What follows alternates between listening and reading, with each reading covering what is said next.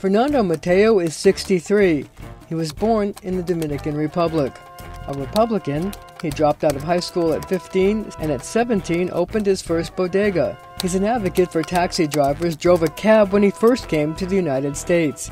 He would create neighborhood block associations, seeks tax breaks for small businesses, wants landlords to have as much support as tenants, and would install a vocational school on Rikers Island. Learn what it is to be an electrician. Electricians earn a lot of money. Plumbing, welding, carpet laying, boiler making. I mean, give them the tools to be able to come out and become someone and do something with their lives. It's a fierce race, and we're staying in the action until it's mission accomplished.